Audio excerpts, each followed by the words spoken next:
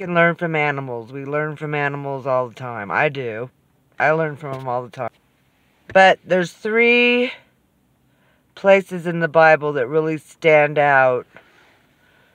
And one would be God told Moses to make out of brass a brazen serpent and put it on a pole and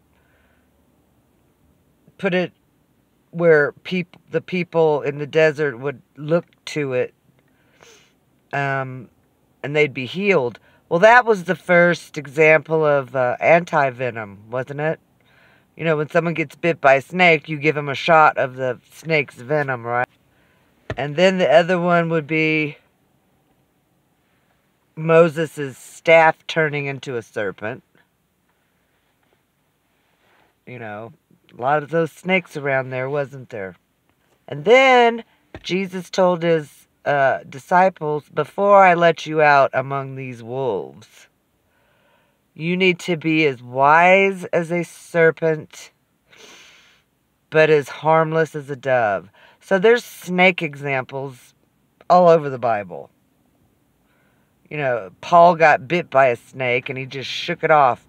He didn't get sick or anything.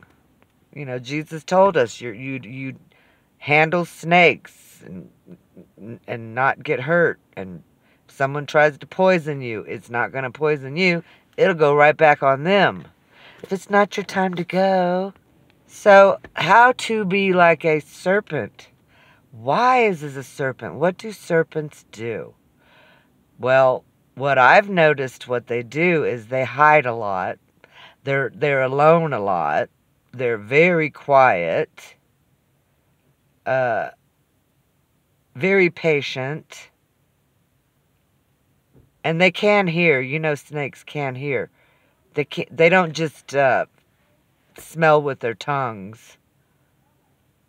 They hear. They have ears. So, you know, are you?